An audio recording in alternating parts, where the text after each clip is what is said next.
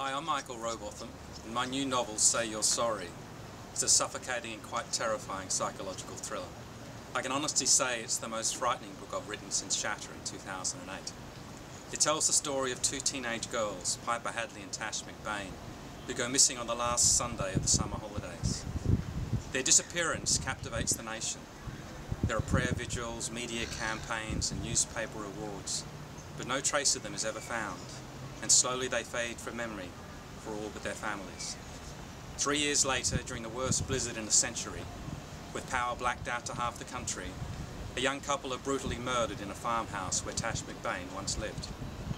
A man is in custody, a suspect who hears voices and claims that he saw a young girl that night, bloodied and bruised, being chased by a snowman. Psychologist Joe O'Loughlin is brought into the case to interview the suspect and becomes convinced that Piper and Tash might still be alive, in prison somewhere, desperately trying to get home. With the help of his old friend, ex-copper Vincent Ruiz, they convince the police to reopen the investigation. But the closer they get to the truth, the darker and more dangerous it becomes, with multiple suspects and some shocking twists and turns, which I promise you won't see coming. For Joe O'Loughlin, this is personal. A young girl is counting on him, and she's running for her life.